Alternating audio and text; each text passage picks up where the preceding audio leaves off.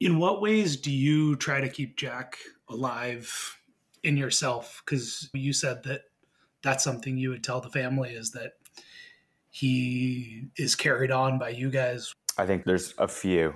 He wanted us to be men of the community more than he wanted us to be lacrosse players. He wanted us to cast our nets wide and kind of expand our branches. And he knew in doing that, we would just grow as people, and that would translate to a better bond on the team. Are there any other things about Jack that you think of frequently in your everyday life? Coach was a big kind of quotes guy, and there are two iconic ones. So the first one is slow is smooth and smooth is fast. And I think it just goes to attention to detail that coach was trying to instill in us. And then the other one is a great one from Seneca. Luck is what happens when preparation meets opportunity.